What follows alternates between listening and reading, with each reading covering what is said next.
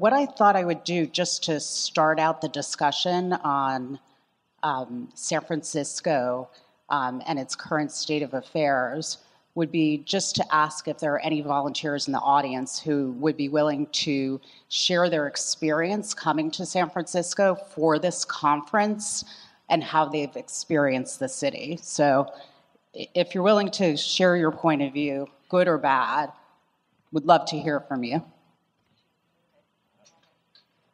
She's out. She's on the go. Okay, he's going to do it. All right. Thanks, Chris. Hi, my name is Elise. So I came here from Vancouver, Canada. So West Coast, Port City. Right now, my hotel is the BEI, which is in the Mission. So the walk from here, from the hotel to the conference, you walk through the Mission. And so confronted with issues that are similar to home, a lot of addiction issues, a lot of unhoused people. But the one thing that was very distinct for me, despite some familiarity with that, and like the being kind of comfortable with being uncomfortable in a way, was that there's a difference between a Canadian coming to a U.S. city. You see a lot of medical poverty. And it's very stark. It's a very different thing. And the uncomfortable part of my experience is also being a Canadian and not knowing necessarily how guns play into what I'm seeing on the street. So while seeing addiction and seeing unhoused people is not something that I'm stoked to see, there is differences, there's nuances between our cities that are actually very close to one another. Thank you. We appreciate your sharing that perspective. Anyone else have some thoughts? Okay, great. Hi, everyone. My name is Twana Harris. I'm from Atlanta. So I'm bringing that perspective into coming here. The last time I came here was pre-COVID. And I would say that on a daily basis, I felt very comfortable and safe walking the streets at both during the day and at night. And when I say walking the streets, I don't know San Francisco that well, but in terms of this inner square area, it was very comfortable. The other night, I had a reception after this, and I literally realized that nobody would pick me up because I was only 3 blocks away. And when I walked, it was the most terrifying walk that I've done in a long time. I say that to say that the reason why I came to this conversation was to not only hear about San Francisco, but I really want to understand, where does impact investing stand when it comes to all of these major cities? Because I do believe that Atlanta, if it continues to go the direction that it's going, it will be one of the next San Franciscos. Appreciate that perspective as well. And we are going to talk about some other cities like Newark. So thank you for sharing that. I appreciate this discussion. My name's Louisa. I came to this conference from Boston, and I'm originally from Philadelphia. I think I arrived in San Francisco just with a lot of curiosity, because I think I've just seen a lot of headlines about cities trying to recover from the pandemic, and really wasn't sure how much of it was maybe exaggerated, how much wasn't. Like others have mentioned, I definitely saw a difference in the homelessness level and poverty level between visiting. The last time I was here was 2018. And I think that, I don't know if it's been in the news as much, but my family still lives in downtown Philadelphia, and I think a very similar process is happening and very influenced by gun violence. So far, I haven't seen as much in Boston, but I will say that my company did a volunteer day at a homeless shelter recently, and I was struck by how in the downtown area of Boston, I felt like I saw significantly less homelessness than in other cities. But when we volunteered at this shelter, the line was out the door, so overwhelming how large the need was. So it just made me question, what am I not seeing? What am I not aware of if you're not in a particular sector? And just questioning, why is it more visible in certain cities? What are we not seeing? Those kind of themes. So I appreciate this session. Okay, great. Maybe we'll take one more and then we'll go to the panel. Hi, thank you for the opportunity to just provide some perspective. I'm not here on behalf of my day job. It's my volunteer board position, but my day job is with one of the largest operating foundations in the nation, focused on reducing the need for foster care. And San Francisco County City, fantastic partner. And so pre-pandemic, was here once or twice a month, navigated, and I'm from the East Coast, navigated almost like I lived here, like I knew where to go, and pretty easy, felt safe, knew where not to go, because that happens wherever you are, right? And I think San Francisco's issues pre-pandemic were already complex as far as poverty, homelessness, the exodus of families or families that had the means to leave, and then the specific neighborhoods where underrepresented populations and families, like you knew where to go if you worked in child welfare to find those families, addiction, mental health issues. And then the pandemic hit, and being familiar with the community-based organizations, it was amazing to see them rally. It was amazing to see business and industry come together to ensure that groceries got to the families who couldn't get out and didn't have resources. And so now coming, last time I was here was January 2020. It seems to have intensified, which I think is what we're hearing people say. And we saw people rally. So I'm hoping what we're going to hear today is there's another round of rallying. So thank you for being here today. Thank you. Thank you. Appreciate that. So maybe now we'll turn to the experts. I don't consider myself an expert. I'm very much like those folks who just commented in the audience, and I live in Washington, D.C. Coming to San Francisco, I very much felt a little bit heartbroken to see what's going on in the streets. So I lead the sustainable investing team for PGIM Alternative Assets, which is Prudential's asset management platform.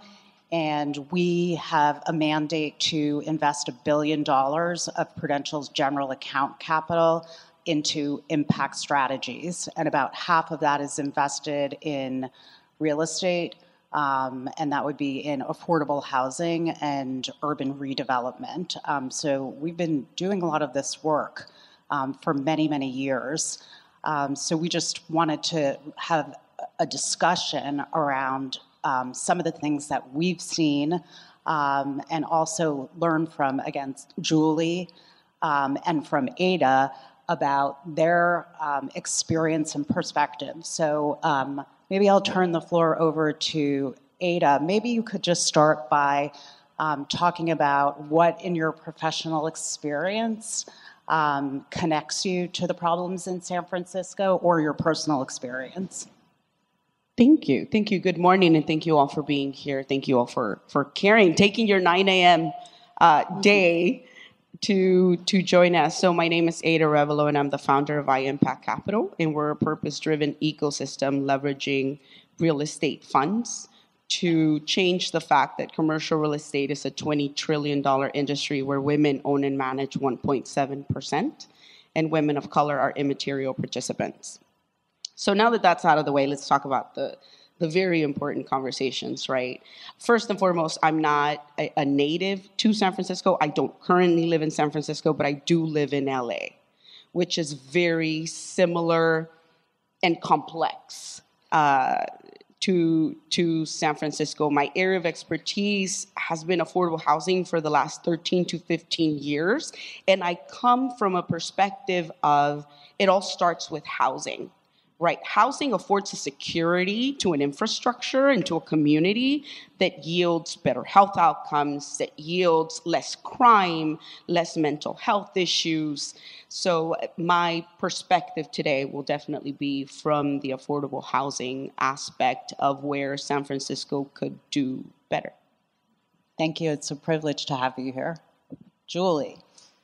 Thanks everyone for being here. My name is Julie. I'm the co-founder and managing partner of the Urban Innovation Fund. We're a venture capital firm that invests in the future of cities, exactly what we're talking about today. It's interesting. During COVID, we were asked a lot, is your firm even relevant? Because cities are dead, right?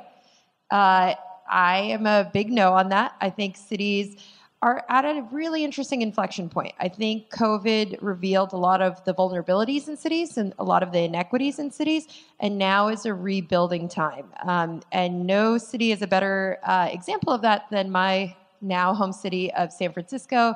I've lived here for the last 20 years. Personally, I'm extremely bullish and long on San Francisco, and all the Fox News coverage that paints us as this deplorable doom loop is very upsetting to me because I love this place. I love living here. That said, I think cities in general, and certainly San Francisco, have their share of problems. And I'd love to have a productive discussion as opposed to one that, we're a failed liberal state with a bunch of do-gooders who just messed it all up. Thanks, Julie. And over to Ruben.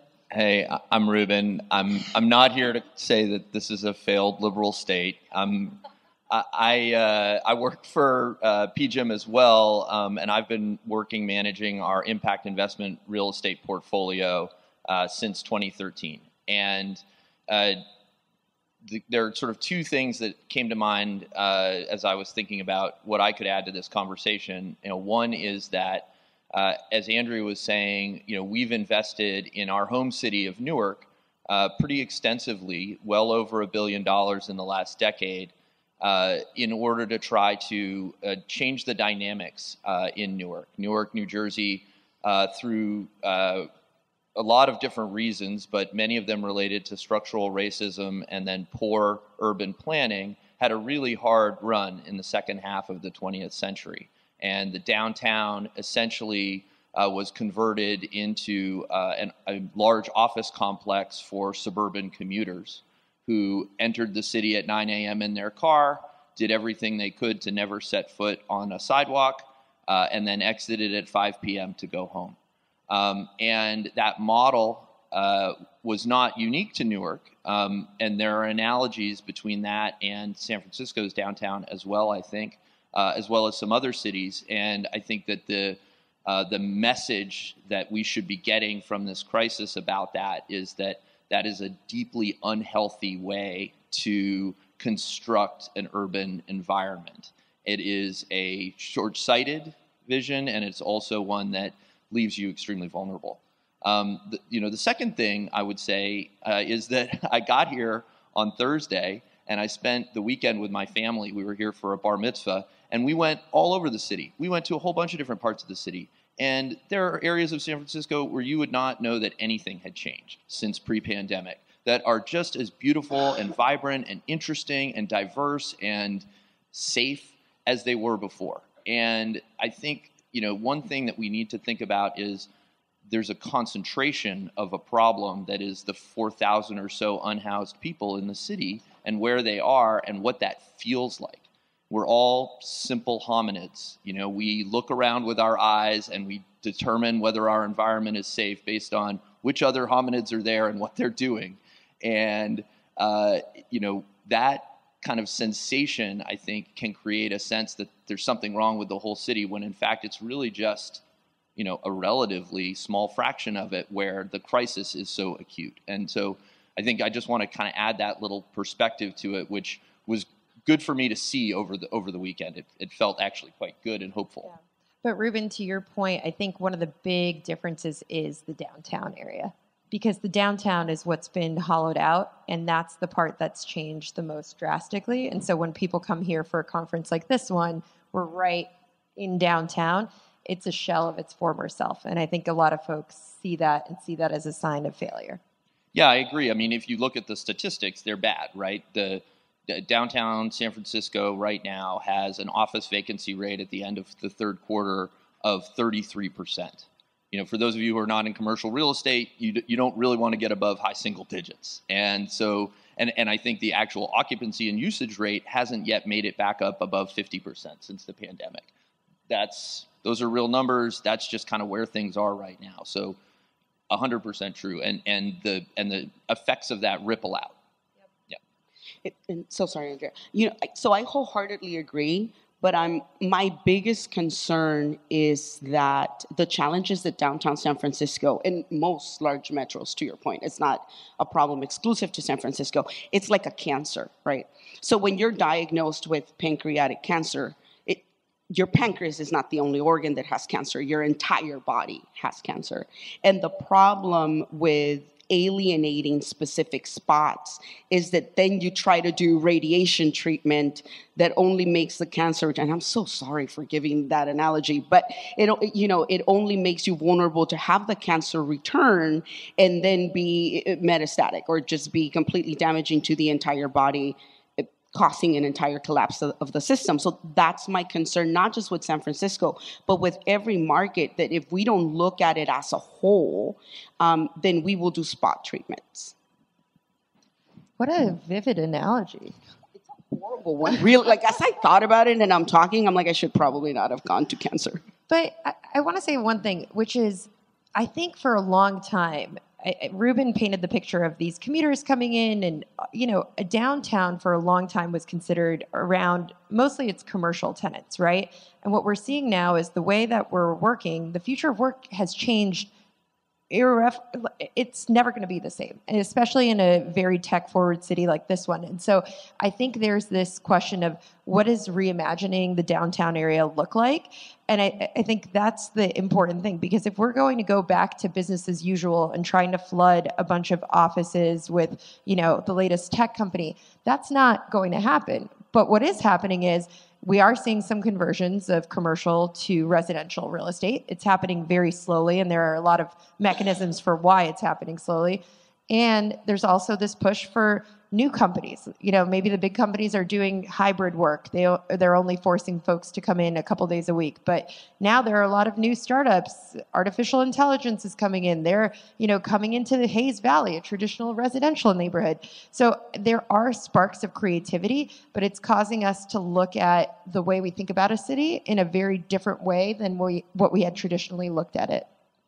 Yeah, so maybe just to follow up on that, what do you all view as some of the specific positive attributes of the city that could create some longevity and durability through what feels like a crisis right now?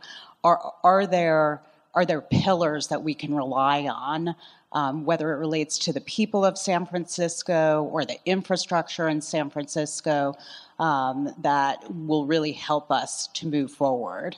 And then related to that, I'm calling it a crisis, and we're all identifying some very specific problems that the city is facing.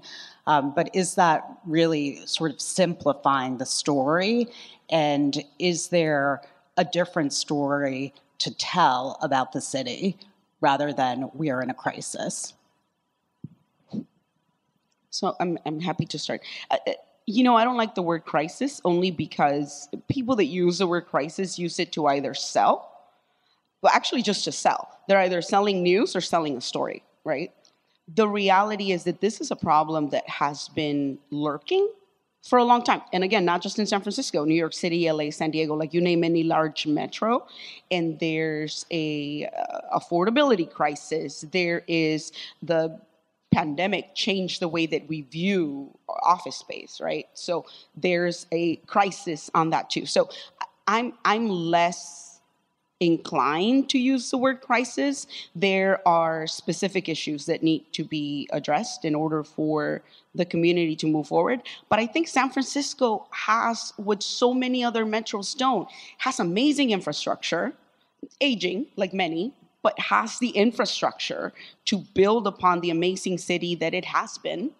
The people here, I have never met more conscious individuals than the residents of San Francisco. Look around, right? You have people guarding kind of the compost, trash, recycle bins. Where do you see that level of sustainability across the country in unison the way that you see it in San Francisco? I mean, unfortunately, because the word crisis sells so much more than any other word in our vocabulary, I think we do focus on the negative things, and we should, rightfully so, but we forget about all the positives that come with a city, an amazing city like San Francisco.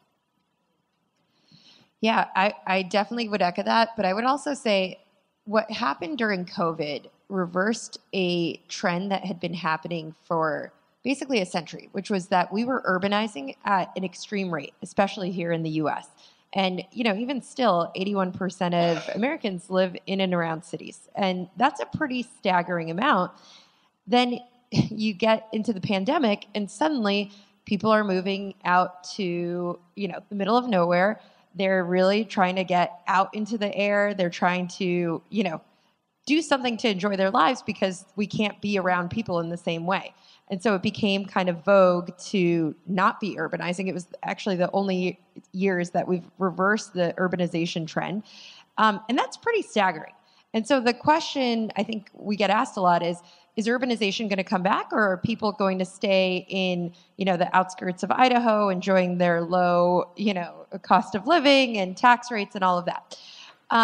I think the answer is that cities always pull people back in. And that's really one of the advantages that all cities have. There is an economic vibrancy that comes from having clusters of people together creatively working to solve problems. And that's my bet on San Francisco. That's why I'm long San Francisco. But to answer Andrea's question, what's not going to save the city is, I think sometimes people hear about tech and, how this is, kind of the heart of Silicon Valley, and people are like, oh, what's the next startup that's going to solve homelessness? And I'm like, if you're waiting for that, we are screwed. And I think that's one of the, balances that we have to walk, which is we have to recognize that there are some entrenched, really challenged problems here. And we're not going to have a simple app or tech solution to solve it. It's going to take a concerted effort across government, public policy, and it's just really hard, period. Yeah, I as someone who moved not that long ago to Idaho and lives in Boise now, which is a place that a lot of Californians have chosen to move to during the pandemic, driving up housing prices for Idahoans well beyond what they can afford. I actually, when I introduce myself to someone as a newcomer, I frequently let them know that I moved there from Louisiana so that I can kind of lower the pressure in the room. And the fact is that they're not moving to rural Idaho. You can't go live out. That's for like the bears and the wolverines and stuff. You got to live where you can get a grocery store and where your kids can go to a school and where you can go to a job, because Idahoans, for the most part, didn't really leave the office in the same way that Californians did. And so they're moving maybe not into Boise proper, but they're moving into an adjacent suburb that is kind of part of the sprawling growth of the Treasure Valley. And so to Julie's point, like we're not disaggregating as a species. I think we are, in the pandemic, kind of gave people some ideas about what they might live that isn't where they lived that day. And the fact is, the reason a lot of people thought about leaving California was because, and leaving the house they were in and going someplace far away, was because they couldn't buy the next house here. Housing costs were so high that just wasn't even plausible for them to sell their 3-bedroom bungalow and move into something that had a bigger backyard. So the challenge that Ada's talking about around housing is one where I think, to answer Andrea's question, I think the recognition that is a problem that requires a broad policy solution at state and local levels is, I think, long run, the transformation that is going to be one of the solutions to the challenges of today. So moving from crisis into transformation, what you see now is state legislation getting passed on a regular basis that removes some of the obstacles to real estate development, in particular development of housing, that have really held the city and the region back. I sit on the board of the Regional Plan Association, which looks at the New York metro area. And that they've started looking at the costs of underproduction of housing there.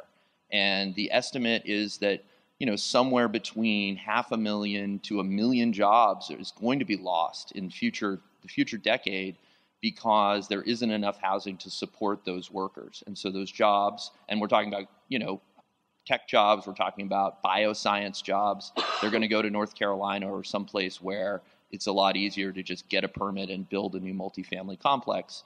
So, I think looking at this moment here, that's one pillar I think I see of hope and activity that is going to, help kind of guide the way out of this. So Ruben, just following up on that, can you talk about what are the obstacles that we face when we try to do office conversions?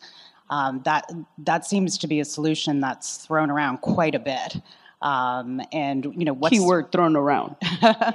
And what's the reality of those conversions?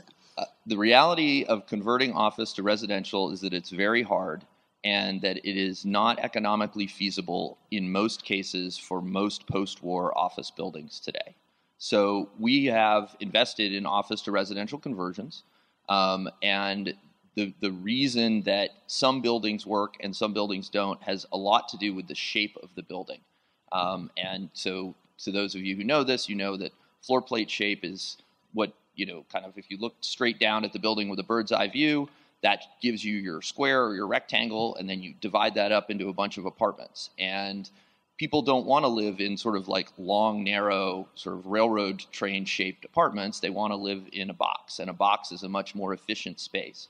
But many office buildings have, an elevator core at the middle and then a lot of distance from that elevator core to where the window is, and every apartment's got to have a window. So you've got to sort of run apartments out like the petals of a flower from the center of the building. And those aren't really great shapes for an apartment building. So you end up with a lot of wasted space, but you've still spent a ton of money to sort of convert that. Pre-war buildings tend to have a floor plate that's actually a little bit more compact. They just weren't building them quite as wide back then for a variety of reasons. And so there are some historic buildings, and then that you can convert, and you also get the advantage of being able to use historic tax credits on those, which helps with the financing. You may also be able to do some commercial within the building, and then you can use new market tax credits, et cetera. So there are incentives that you can stack up that make those conversions work. But when you look around at the office towers that are around us right now, I would guess that today, under today's sort of math and today's cost of construction and what you could get for apartments, you wouldn't find more than a handful of candidates for a successful conversion.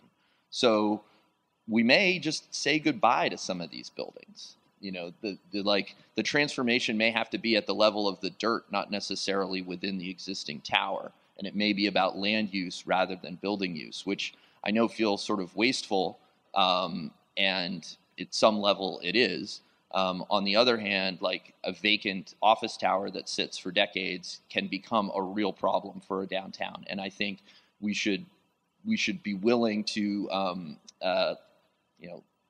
let go of our attachment to some of these. Yeah. To add to your point, Ruben, while we're in the conversation about affordable housing, so I wholeheartedly agree. Some of these buildings will just have to be raised.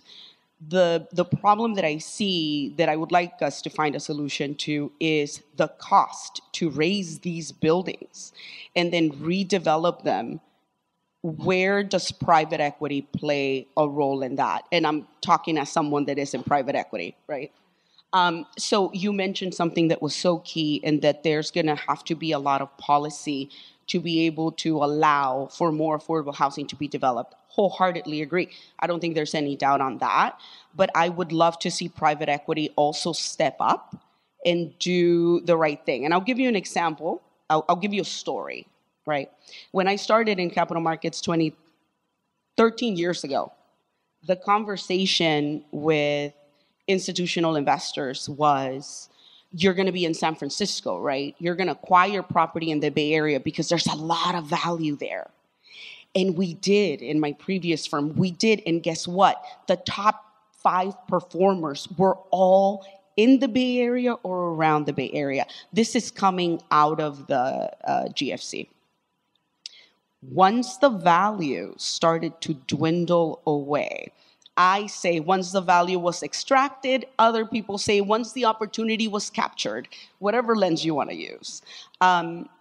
Investors changed their tune. the conversation from private equity real estate investors now is you're not going to be in San Francisco, right? You're not going to be in the area because there's no value there. So what I would love to see is for private public partnerships and private equity investors like ourselves to analyze unintended consequences of the returns that we expect, be realistic about the value that we extract from a community or the opportunity that we capture.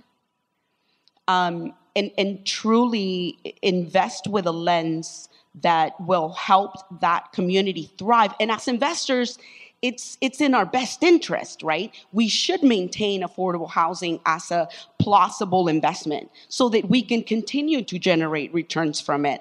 Otherwise, we will just fracture the entire affordable housing system, leave it to philanthropy and government to clean up after ourselves, only to come back when it's cleaned up and do it all over again. I want to just quickly jump in and give an example of a startup that I think is doing it right. Not surprisingly, it comes from the Urban Innovation Fund portfolio, but I got to plug one of our companies that I think is really interesting. They're a company called Codi, C-O-D-I, and basically what they're doing is they're trying to reimagine workspace as flexible. So their premise is that right now, companies don't want to get a big headquarters with a 10-year lease because it's very expensive, impractical, and it's also hard to say that you're going to, keep one specific area in the city. And so what they've done is they've created a flex work model where they can spin up an office space anywhere in the city. They'll do a revenue share model with the landlord, and essentially they'll bring companies in. They can spin up your office space in a matter of days. And they'll bring companies in, and you could do a lease as short as a couple months to however long you want. And what's really interesting is they now have a bunch of spaces around San Francisco and New York. Not surprising that those are the two cities that have caught on the most quickly because there's the most vacancies there. So landlords are actually incentivized to do something a little bit different. And what they're doing is they're activating all of these spaces, and it's happening in downtown for sure, but it's also happening in Hayes Valley, the Mission, Marina, Presidio, places that are traditionally seen as residential areas. And so I think for a long time, zoning, regulation really put things in either a commercial or residential box. And what they're doing is they're kind of blurring the lines between the two, because what they're saying is, hey, you're a company, you may not want just one office space. You may want a couple of flex spaces where some of your employees come in a couple days a week. And so I think Codi has done a really great job. We actually supported them when they had a totally different business model pre-COVID. Their whole thing was they wanted to help people work out of residential homes because most of the times those homes sat vacant. And then COVID hit, and we were all in our homes. And so I think, they're a really good example of trying to follow the pattern of where flex work is going, where the future of work is going. And it's going to be interesting to see, especially because I think WeWork gets a lot of shade for, I think, deserved reasons. But WeWork has transformed the way people think about getting an office space. They may go out of business soon. We'll see. There's bankruptcy looming there. But I do think that there's still really high potential for companies that are reimagining the way that we're working. And so I'm hoping to see the proliferation of Codi beyond San Francisco and New York. And I think there's a lot of application there. So it sounds like a fantastic company. So we've been talking a lot about remote work, vacancy in office space. But what the audience really reflected when we started this conversation is what they're seeing about San Francisco, which is homelessness and drug addiction, and the perception that creates for visitors to the city, as well as the real problems that homeless people face and drug addicted people face. And so, Ruben, I thought I would ask you if you could just talk about some of the connectivity between affordable housing and those two issues. Sure. I can offer the high-level headline, which is the title of a great book that everyone should read, and it's Homelessness is a Housing Problem. And the book does a wonderful job basically going through all the reasons people think that people become homeless, that they are addicted to drugs, that they have mental illness, that they've made boneheaded life choices, that they enjoy living on the street, that they are living there because the climate is so lovely and it's just great to sleep under a bridge. It goes through and looks at all of those, and I'll just give you one example. There's no evidence that there's a higher rate of opioid use in Northern California than there is in Cincinnati, Ohio. But the level of homelessness is considerably higher here. Detroit, which is a poor city, has lower levels of homelessness than the Bay Area or Los Angeles. Why is that? Well, if you live in Detroit and you make a modest income, you can probably afford a one-bedroom apartment, maybe with a spare bedroom. So when your brother loses his job and needs a place to crash for a month till he figures things out, you can offer that to him. In San Francisco, if you make $100,000, you are median income, and you may have trouble finding an apartment you can afford, let alone one that would give you space to help somebody else out when they fall on hard times. That problem causes people to trip. They trip and stumble. We all do in our lives. They trip and stumble and they fall down, and there's no way to get back up, or it's much, much, much harder in places where the cost of renting a studio apartment is considerably higher.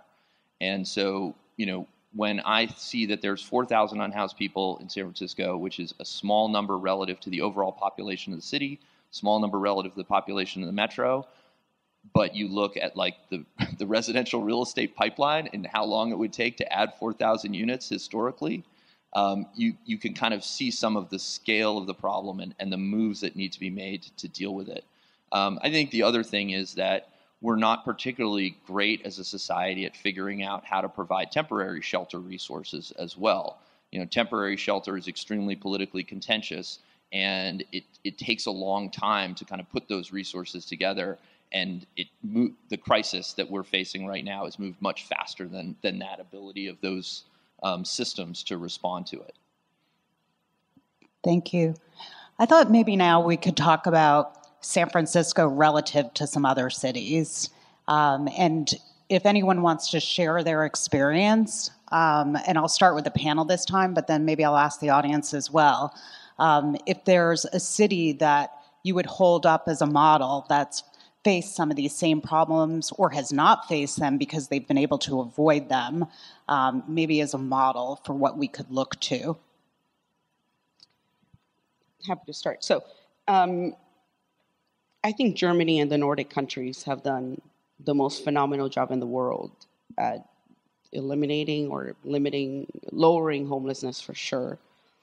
But one of the most significant reads that I went through recently was how Germany, and I don't know if you guys heard, so a couple of years, Germany's residents went up and raised real concerns to government officials about their inability to afford the rents, right? And these are professionals, MBA professionals. So very similar to the conversation that we're having here.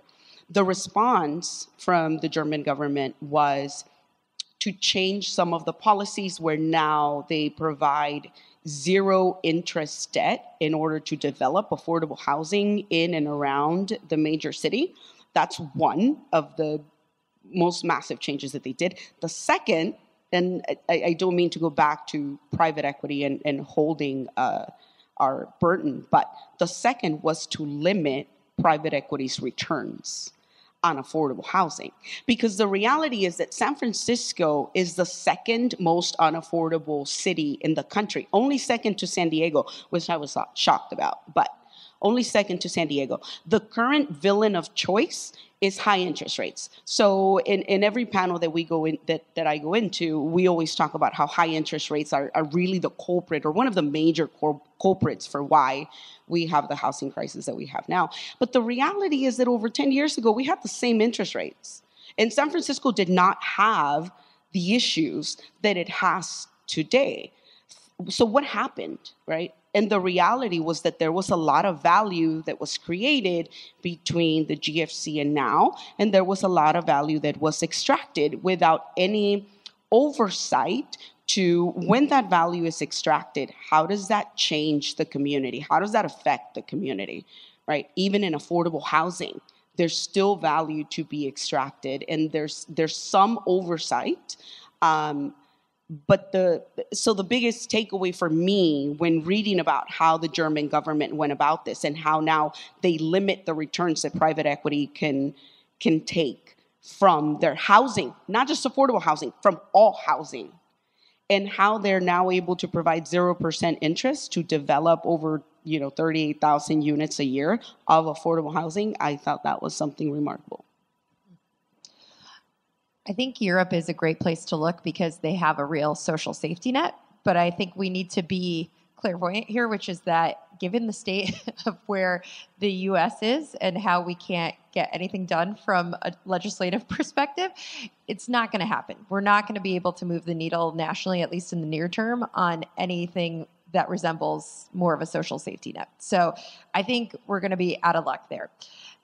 The other element that we also need to be clear-eyed about is exactly what Ruben was talking about, which is when it comes to the unhoused population, which is the most visible challenge in San Francisco, for sure. And I want to note that it's also visible because it's happening in the center of the city. Many of you spoke about, like, I walked a couple blocks in the wrong direction. Whoops, here I was. That is by design because a lot of the social services happen in and around City Hall, the Civic Center area, and you basically have to drive through there to get anywhere. It is dead center in the city. And so you will see it, and it doesn't feel good. I know it because driving through it makes my heart hurt. But the other element to this is, historically, San Francisco and California, when you look at our overall population, our unhoused population has always been about 2x, maybe even more, what our general population is. Unhoused people like being here, and not just like being here because the weather is good and all of that, but the structural issue that Ruben talked about, which is housing here is so expensive. So more people end up unhoused. I don't know what the give and take, maybe the book that you recommended will shed light on it, but we've always had a historically high rate of unhoused people. And so it becomes a question.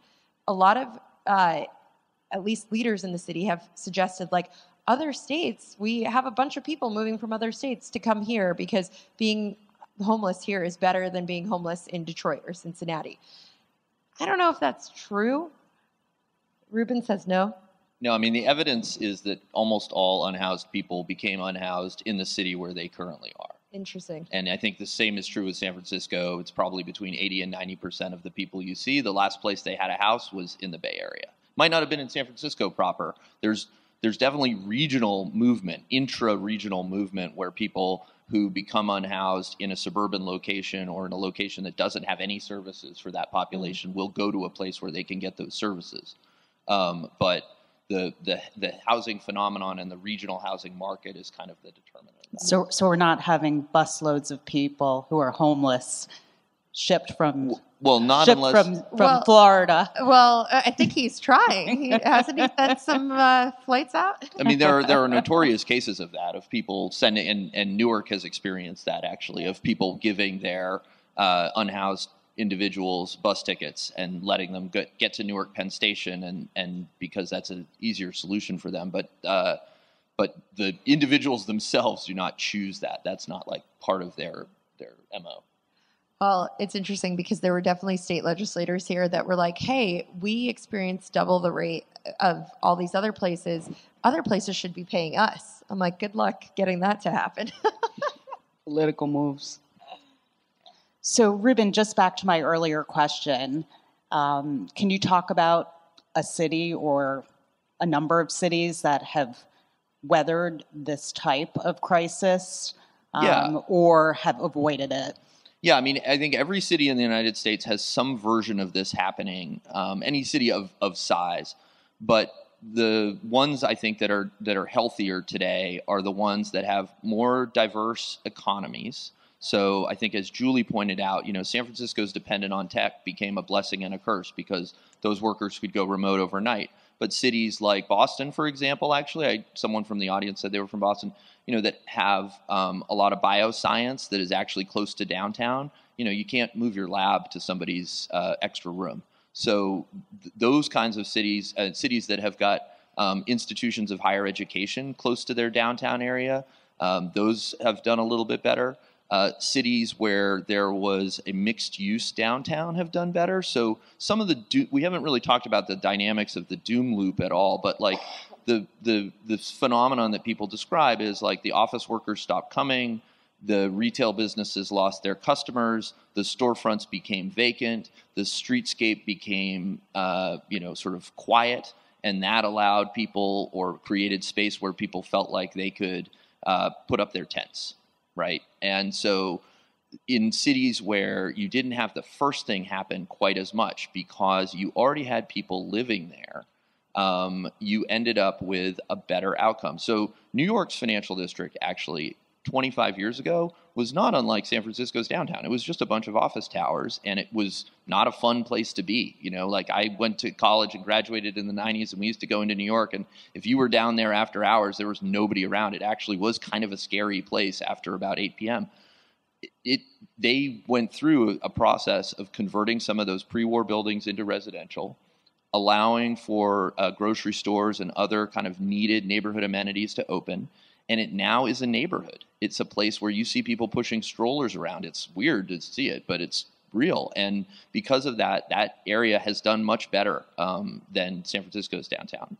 It doesn't have that same kind of like recursive problem that's going on. So I think those are kind of two big lessons, is like the mixed use in terms of the workforce, and then also kind of mixed use in terms of the use of all of the land in those spaces. And those are two examples I can know about, but I could, there's some others as well.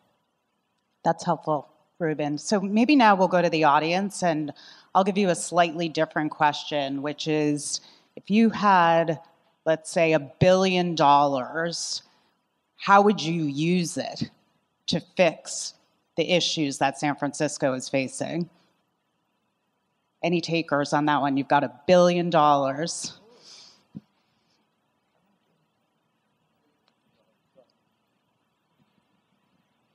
Hi, my name is Desi. I actually live in San Francisco, and I run an economic development nonprofit 1 block away. So I have lots of ideas of what I would do with the $1 billion. I would spend the first couple of $1 million electing government officials who can actually run government. Step number 1.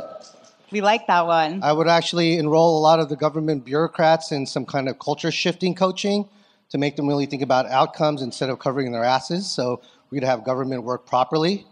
Number 2, I would spend some money on office to housing conversion, but focus the conversions not just to fill these vacant towers with more rich people, but actually make it accessible for middle class, small business owners, people who work in hospitality, the artists, the creators, the people of color who actually make the city vibrant and attractive for people to want to come here. And I would actually take Ruben's suggestion, and I would actually demolish some of these high-rises so we can create more public spaces, and then take some of that money and reinvest that into public education. Fantastic. And I think that would be about $1 billion right there. We love that. Are you thinking about running for mayor? Anyone else? Yeah, I can't really follow that, but I think I'd frame my solution maybe even as a question, which comes from sort of, I've been spending a lot of time thinking about the accelerating rate of climate-driven disasters and seeing that we now experience sort of $1 billion or more climate-driven disaster in the United States every 18 days that are sort of decimating housing stock around the United States. So I'm curious if you all have thought about or have suggestions on sort of how impact investors might think about also preserving existing housing and helping communities develop more resilience to be able to navigate climate-driven hazards. It's not really a solution, so feel free to move on to the next one instead. But so my quick reaction, it was around preservation of housing. I think it was kind of the question. So I really appreciate everyone's suggestions, but I want to push back against this notion of demolishing the buildings here.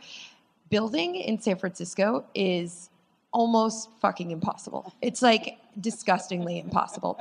And that's a real problem here. And I think every time you look at like the mechanics of why, there are so many problems. And the number one thing that I would do is get rid of all the discretionary review bullshit and all of this other stuff that takes it takes years to get housing approved here. It is literally immoral given how challenging it is and how this exacerbates the homelessness problem, the affordability crisis, et cetera, et cetera. So I think we need to do whatever we can to build.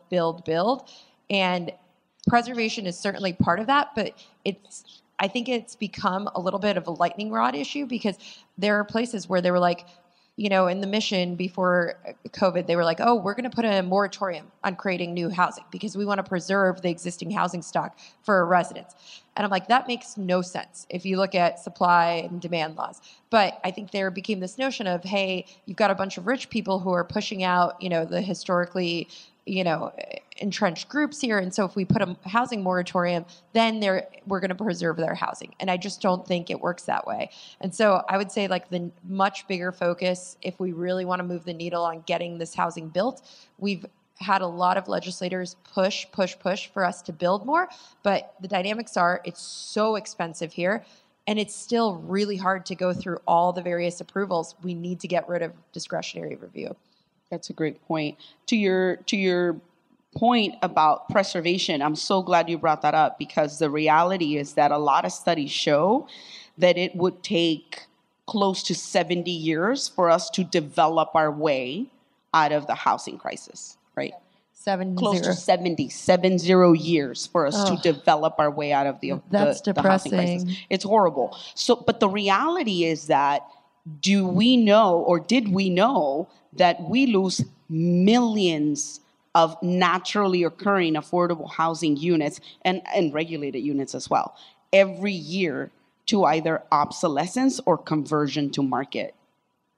So the reality is that we need to be more creative than just development, right? Development is an absolute critical piece of a solution, but the solution is multifaceted. Preservation of affordable housing, of naturally occurring affordable housing, is so dire to the solution that we're trying to come up with. So I'm glad you brought that up and shed some light on it. And I'll just add to that, and I'll take Andrew's bait. I think if I had $1 billion and I could apply it anywhere, I would think a little bit about what Jigar Shah is doing at the Department of Energy around all of our other responses to the carbon transition and making big bets and big investments on future technologies, carbon storage, lots of new ways of capturing energy and retaining energy for use when you need it. And we don't really have something similar going on in the real estate space, but we should. And we need to start developing new models of construction and preservation of existing buildings that future-proof them against the carbon transition. There's going to come a day where San Francisco has the same climate as Los Angeles. What are we doing about that? Are we ready for that? Probably not. Are our buildings ready for that? Absolutely not. And should we be investing now in helping the entrepreneurs of the future or the entrepreneurs of today put money behind really promising technology that can retrofit existing buildings and or build new ones? I think there definitely needs to be a mix in order to reduce the overall cost of living in that warmer world. And the impact, in my view, that we have an ethical responsibility to think about is the impact on the poorest people. Rich people will probably find a way somehow, but for the rest of us, that's going to need to be something that we invest in societally. And so I think that $1 billion, that's where I'd want to go with it, just because that's where my gut takes me. Okay, I'm coming back again. First of all, let me apologize earlier for saying that every other city is going to be another San Francisco without providing proper context. When I came here, I started to notice that there were some communities that I would never, ever see that ironically looked like me, right? And then when I would see the homeless people in the community, it was a completely different dynamic. And so the first problem that I would say and where we need to put money is changing rooms like this. We need people who are proximate to the problems to be a part of the solution. So this guy, what he said, he gets my first vote for mayor, right? Because the cultural strategy piece is huge. I used to lead all the storytelling for the biggest redevelopment project in the Southeast. And every time we would actually talk about, we wanted to provide more affordable housing for low-income people, that equated to Black. When we said we wanted to provide housing for workforce development people, that equated to Black. And so it constantly got voted down. If we don't address the real issue, the real elephant in the room, that it is really a problem about race, we're never going to get anywhere. We have to address what's happening in every major city across the nation. There is a major systemic issue, and this is not a housing issue. It is a workforce issue. It is all the things, the years and years and years of redlining and all of the different environmental injustices that exist in some of these communities. We have to address all of that stuff. We can provide we can provide housing all day long. If we're still being seen as a group of people who are not capable of delivering the ingenuity and the genius that comes from our lived experiences to keep a job, we're right back where we started. So it's a bigger conversation around a cultural strategy that is literally embedded with narrative, that we have to start with that before we also start putting in all of this money and all other things. And I will just say one thing, and this is what I've kind of held the torch on with our local government in Atlanta. We can talk all day about preserving houses and places, preserving spaces, but we never, ever, ever have a conversation about preserving the people that created those communities. To come back into the city and to see what happened to Mission was devastating for me, because it was such a beautiful space. And that same beauty, some of it's there, but it's very minimal. So I would just say that I think we need to have a holistic perspective, and it needs to be very human-centered. Thank you. Thank you. So we have 10 minutes left. I'd like to answer the billion-dollar question. I'm sorry. Please, go ahead. So to your point, and I'm going to be idealistic here. Instead of investing it in things, I would invest it in people. So I would use it to educate, and I'll tell you why. Most people, even educated people, don't realize that the housing problem is a bipartisan issue, right? So it's not about politics. A lot of it is about race. Most people don't understand how it affects them, right? Most of us go about life in our own bubble. Most people don't understand how one issue will affect them for the rest of their life, will affect the next generation coming forward. And even more important, most people don't know how much power they have. Well, how do you think Germany changed the laws that I talked about a minute ago? When they had people marching in the streets and saying, I will not pay my rent. People have a lot of power. A lot of power. We just don't unify it, right? We don't work together to change something. And I think that's a huge opportunity for us to educate. Because the reality is that if more of us were educated on how our surroundings are affecting our well-being in the many aspects that they do, we would march together in unison and ask and seek out and find the solution to the problems that we have. So I'm a huge proponent of education, because without education, a nicer building, more housing, to your point, a nicer building, more housing, better cars, better work won't change anything. We will continue to work divided, right? And thinking that the housing crisis is somebody else's problem, and it's not. So for our last question, I'm going to ask the panelists to put on their futurist hats and, looking out to a decade from now, talk about what your vision for San Francisco would be and what's changed. Ruben, maybe we'll start with you. All right, I'll try it. So taking Julie's point that like demolishing buildings may or may not happen. I don't know whether and what the economic conditions will be for that. I think more about the vision for life on the ground for all of the people moving around the city, and I think that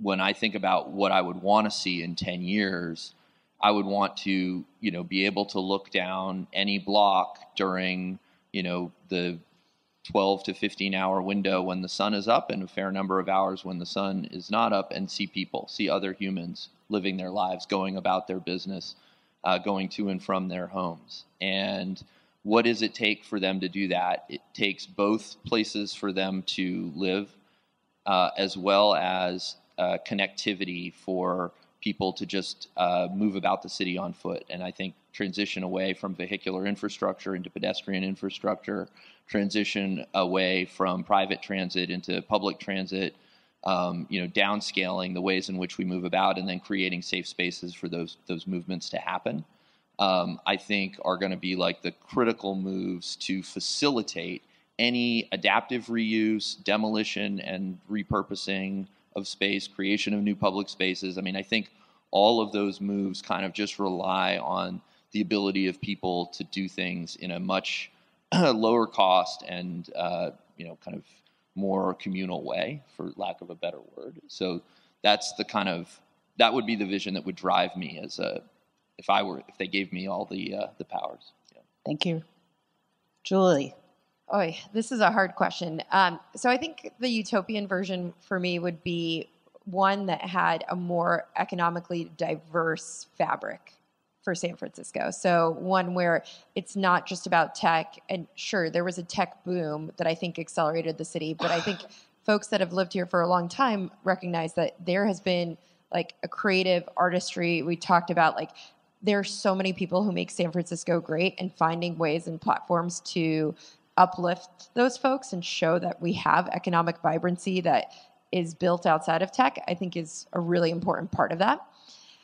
Then the other part for me is I also want to see more of a car-free world. Ironically, this is where the tech piece comes into play. I don't know how many of you have ridden in a driverless car since you've been here, but Waymo and Cruise have been operational for about a year. Cruise is no longer because they just had an accident, so avoid them. But I will tell you, if you haven't taken a driverless car ride around the city, it's actually phenomenal. And I'm not just saying that. I've now taken a couple dozen of them. They drive really well. I mean, when I say driverless, there's definitely someone like teleoperating it. There's no doubt about that. But you could see this world where we don't have to have so much of our city clogged up and eaten up with traffic and a bunch of cars around. You could just pick up a Waymo or Cruise the same way you pick up a Lyft or Uber. And I do think that would be really exciting. Also marrying it with some of the, we're seeing a lot of electric bikes around. It's so exciting to see a transit future that's not just so car heavy. I'm not a car owner, and I would love to see more and more people go that direction. And then finally, I'm going to say housing again. I know we kind of have waved in and out of like, housing is important, then this part is important. Housing is, in my mind, like the underpinning of everything when it comes to homelessness, when it comes to everything. We need to create more housing and more dense housing. And about 90% of the city currently does not allow density higher than a couple stories, and that's a problem. And so that is going to be an important part of seeing a better San Francisco. Thank you. Those are great answers. I honestly don't have anything amazing to follow that. The only thing I would say is San Francisco, it's known for being an innovation hub. So what I hope to see in the next decade is San Francisco do what it does best, right? Lead the country in so many different ways, from driverless car, that's awesome, like self-driving cars, to less cars on the road altogether, to being, the most sustainable city in our country, to just having its people flourish, and doubling down on what you just said. Everything starts with housing. When people have safe, secure, and affordable housing, everybody thrives. I think that's a great place to wrap up. And I just want to thank this terrific audience for your participation. I really do think it added to the conversation. And then a huge thank you to my panelists. Incredible insights, and I think we've made some progress at tackling the issues that are facing San Francisco. So thank you, everyone.